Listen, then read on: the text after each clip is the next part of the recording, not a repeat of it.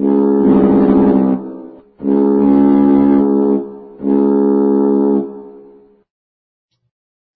a closed economy, the gross domestic product consists of consumption, investment, and government purchases.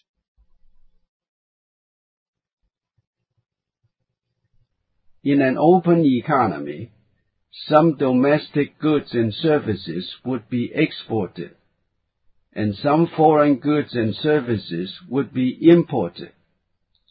The gap between exports and import is called net exports, NX. NX must be added to consumption, investment, and government spending to make up the gross domestic product.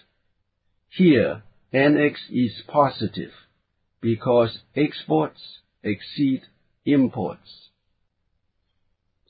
When consumption C and government spending G are higher, the sum of consumption, investment, and government spending would exceed the gross domestic product. These excess domestic expenditures would have to be made up by negative net exports. In other words, by importing more than the economy exports. When negative exports are subtracted from domestic expenditures, the total would equal to the gross domestic product. To see how negative exports help to fund excess domestic expenditures, let's introduce taxes. Since taxes are lower than government expenditures, negative exports help to fund the budget deficit. Since consumption and taxes together exceed GDP, negative exports also fund negative saving. And since domestic saving is negative, negative exports also help to fund all the investment. In an open economy, GDP must take into account what has been exported and imported, that is, net exports, NX, in addition to consumption C, investment I, and government spending G.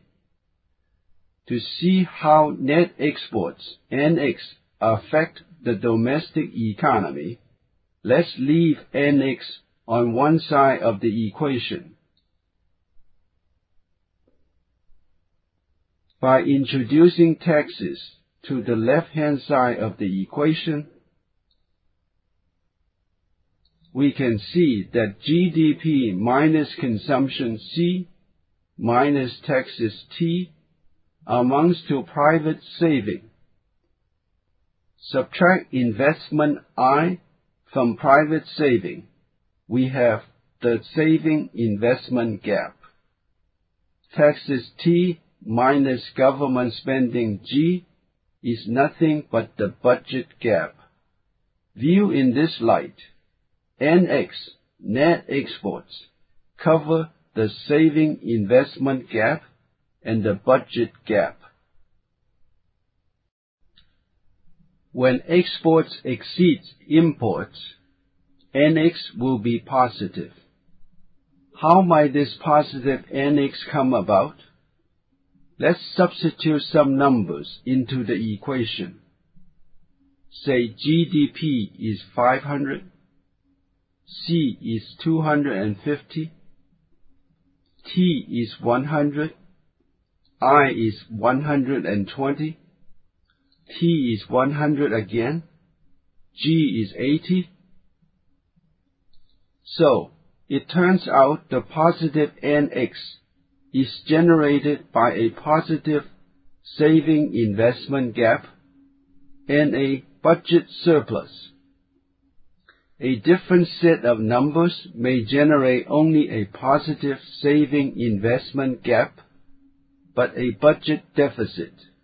But as long as the sum of the gaps remains positive, NX will be positive. When imports exceed exports, NX is negative. How might this negative NX come about? Let's substitute some numbers into the equation.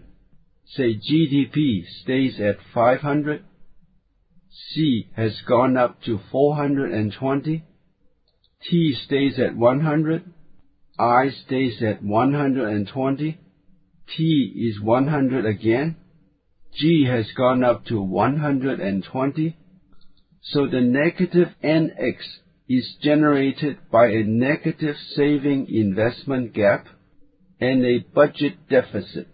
In the United States, the negative NX has funded the budget deficit as well as excessive consumption.